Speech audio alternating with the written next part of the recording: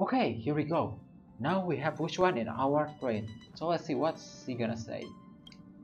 The sights from this express of yours are surprisingly pleasant. I've lived within the Divination Commission under the Delve's artificial sky for so long that I'd somewhat forgotten the magnificence of the real world.